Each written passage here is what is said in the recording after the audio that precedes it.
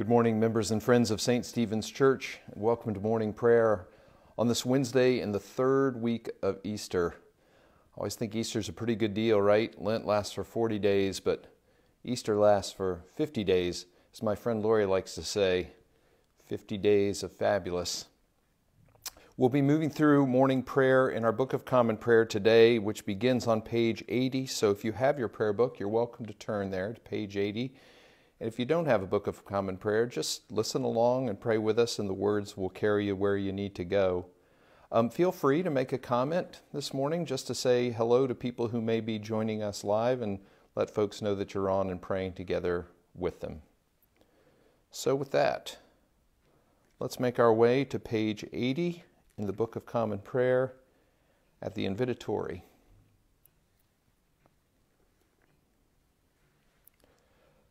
Lord, open our lips, and our mouth shall proclaim your praise. Glory to the Father, and to the Son, and to the Holy Spirit, as it was in the beginning, is now, and will be forever. Amen. Alleluia. Our Easter hymn, Pascha Nostrum, is at page 83. Christ our Passover, page 83. And let's say that together. Alleluia, Christ our Passover has been sacrificed for us. Therefore let us keep the feast, not with the old leaven, the leaven of malice and evil, but with the unleavened bread of sincerity and truth. Alleluia. Christ, being raised from the dead, will never die again. Death no longer has dominion over him. The death that he died to sin once for all, but the life he lives to God. So also consider yourselves dead to sin and alive to God in Jesus Christ our Lord. Alleluia.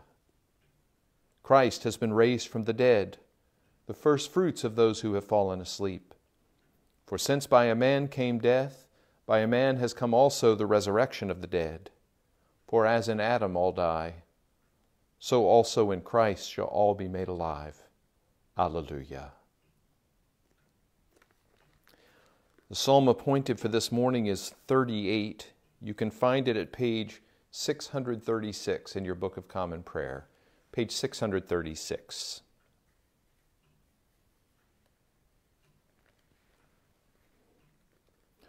You're welcome to read along if you like, saying together, O Lord, do not rebuke me in your anger, do not punish me in your wrath, for your arrows have already pierced me, and your hand presses hard upon me. There is no health in my flesh because of your indignation. There is no soundness in my body because of my sin. For my iniquities overwhelm me. Like a heavy burden, they are too much for me to bear. My wounds stink and fester by reason of my foolishness. I am utterly bowed down and prostrate. I go about in mourning all the day long. My loins are filled with searing pain. There is no health in my body. I am utterly numb and crushed. I wail because of the groaning of my heart. O Lord, you know all my desires, and my sighing is not hidden from you. My heart is pounding. My strength has failed me, and the brightness of my eyes is gone from me. My friends and companions draw back from my affliction. My neighbors stand afar off. Those who seek after my life lay snares for me. Those who strive to hurt me speak of my ruin and plot treachery all the day long. But I am like the deaf who do not hear, like those who are mute and do not open their mouth. I have become like one who does not hear and from whose mouth comes no defense. For in you, O Lord, have I fixed my hope. You will answer me, O Lord my God. For I said, do not let them rejoice at my expense, those who gloat over me when my foot slips. Truly, I am on the verge of falling, and my pain is always with me. I will confess my iniquity and be sorry for my sin. Those who are my enemies without cause are mighty, and many in number are those who wrongfully hate me. Those who repay evil for good slander me, because I follow the course that is right. O Lord, do not forsake me. Be not far from me, O my God. Make haste to help me, O Lord of my salvation.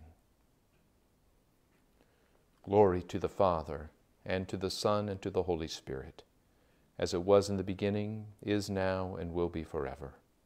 Amen.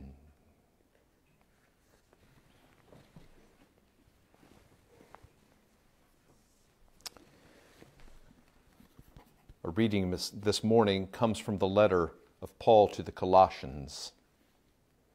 I'm at the first chapter, beginning at the 15th verse. He, that is Jesus the Christ, is the image of the invisible God, the firstborn of all creation. For in him all things were created, in heaven and on earth, visible and invisible, whether thrones or dominions or principalities or authorities. All things were created through him and for him. He is before all things, and in him all things hold together. He is the head of the body, the church. He is the beginning, the firstborn from the dead, that in everything he might be preeminent. For in him all the fullness of God was pleased to dwell, and through him to reconcile to himself all things, whether on earth or in heaven, making peace by the blood of the cross. And you who once were estranged and hostile in mind, doing evil deeds, he has now reconciled in his body of flesh by his death, in order to present you holy and blameless and irreproachable before him, provided that you continue in the faith, stable and steadfast, not shifting from the hope of the gospel which you heard, which has been preached to every creature under heaven, and of which I, Paul, became a minister. This is the word of the Lord. Thanks be to God. Well, there's one to put in your pocket, right?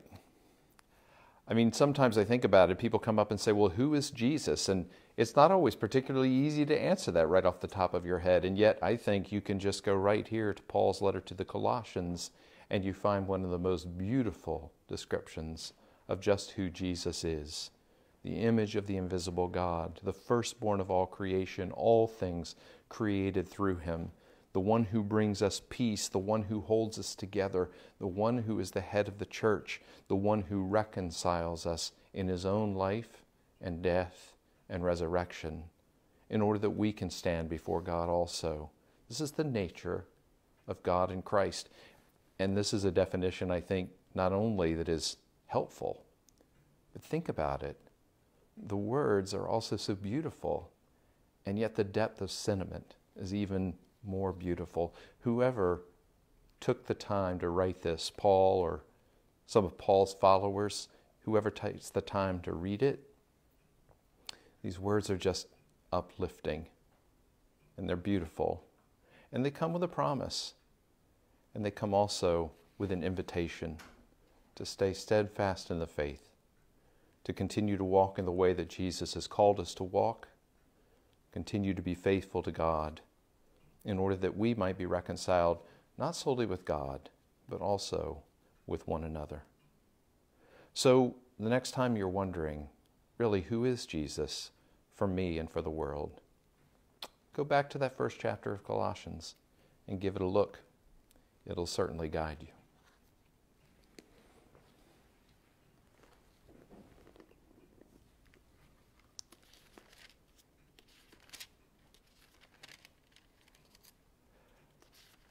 Let's go to Canticle number 20, Gloria in Excelsis. Canticle 20 at page 94 in your prayer book. At page 94, and saying together, Glory to God in the highest, and peace to his people on earth. Lord God, heavenly King, almighty God and Father, we worship you, we give you thanks, we praise you for your glory. Lord Jesus Christ, only Son of the Father, Lord God, Lamb of God, you take away the sin of the world. Have mercy on us. You are seated at the right hand of the Father. Receive our prayer. For you alone are the Holy One. You alone are the Lord. You alone are the Most High, Jesus Christ, with the Holy Spirit, in the glory of God the Father. Amen. Let's join in affirming our faith in the words of the Apostles' Creed at page 96. Page 96. And saying together, I believe in God, the Father Almighty, creator of heaven and earth. I believe in Jesus Christ, his only Son, our Lord. He was conceived by the power of the Holy Spirit and born of the Virgin Mary. He suffered under Pontius Pilate, was crucified, died, and was buried. He descended to the dead. On the third day he rose again. He ascended into heaven and is seated at the right hand of the Father. He will come again to judge the living and the dead.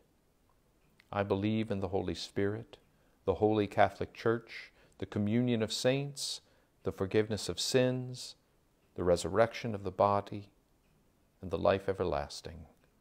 Amen. The prayers are at page 97.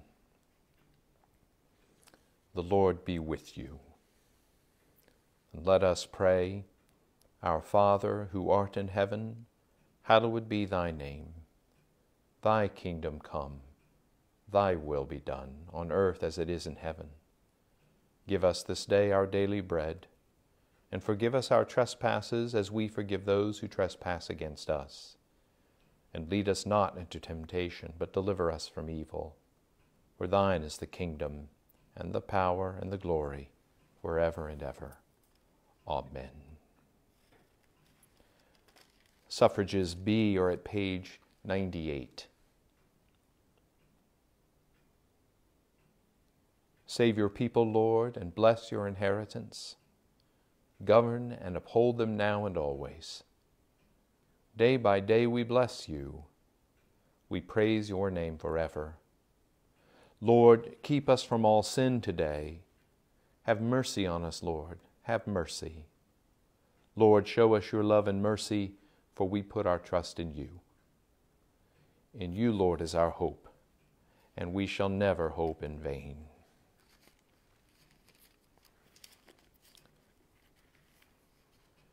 The collect in this third week in Easter can be found at page 224 in your prayer book, if you'd like to join along.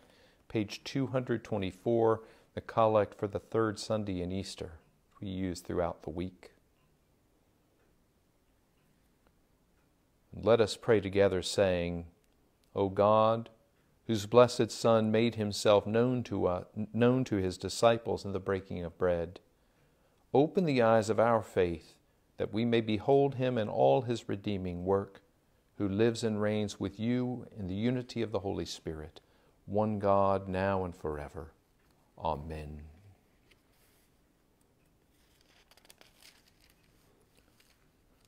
I'm at the Collect for Guidance on page 100. Let us pray together. Heavenly Father, in you we live and move and have our being. We humbly pray you so to guide and govern us by your Holy Spirit, that in all the cares and occupations of our life we may not forget you, but may remember that we are ever walking in your sight, through Jesus Christ our Lord. Amen. At the top of page 101, you're welcome to join in the prayer saying, Lord Jesus Christ, you stretch out your arms of love on the hardwood of the cross, that everyone might come within the reach of your saving embrace. So clothe us in your Spirit, that we, reaching forth our hands in love, may bring those who do not know you to the knowledge and love of you, for the honor of your name. Amen. I do invite you now into a time of prayer and intercession. I want to particularly ask your prayers this day for our bishop, for Brian Pryor, as he prepares to complete his service with us in the Episcopal Church in Minnesota. And I ask your prayers for our bishop-elect, Craig Loya, while he too tries to make good decisions and transition as he comes to serve with us in ECMN. So for Brian and for Craig. I ask your prayers for healing for Ken Lehman, support for his wife Mary Margaret, I ask your prayers for healing for Bill Kleins and for his son David, who's caring for him. We pray for comfort for Ann Wright and for the Vorbrick family. We share in thanksgiving and offer God's blessings for Susan Akins, who celebrated her birthday on April 25th, for Erin Sexauer, granddaughter of Rick and Lynn Torney, on her graduation from high school. And also we pray in thanksgiving for the birth of William, the Torneys' new great-nephew. We join with Allie and Andrew Smolka in giving thanks for the birth of their niece Harriet Lane Krug on the 23rd, and also praying for the birthday of Harriet's mother Angela to come on April 30th. We celebrate with Allie and Andrew their second wedding anniversary on the 28th of April. And also we give thanks for the 32nd wedding anniversary of Andrew's parents, Roman and Janet Smolka. And also we pray with Allie and Andrew in mourning for the death of Arlene, baby Harriet's grandmother, who died just a few hours after Harriet's birth. Also pray in thanksgiving for the birthday coming next week of Nicole Bates. I continue to ask your prayers for those in this world who are suffering in this time of COVID, particularly the sick, those caring for them, our hospital workers, our first responders, caregivers in nursing homes and other places where many of your family members may be. We pray that God's presence and strength be with them to keep them whole. Give them strength to care for one another. Are there other prayers that you would offer this morning? Please just go ahead and do so wherever you are.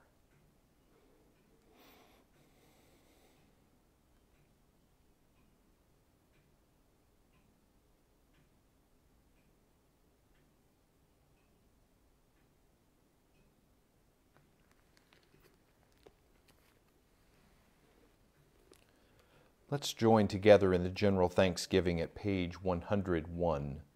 101. And praying together, Almighty God, Father of all mercies, we, your unworthy servants, give you humble thanks for all your goodness and loving kindness to us and to all whom you have made.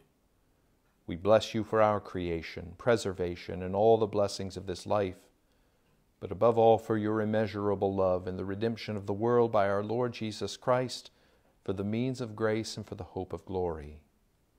And we pray, give us such an awareness of your mercies that with truly thankful hearts we may show forth your praise, not only with our lips, but in our lives, by giving up ourselves to your service and by walking before you in holiness and righteousness all our days.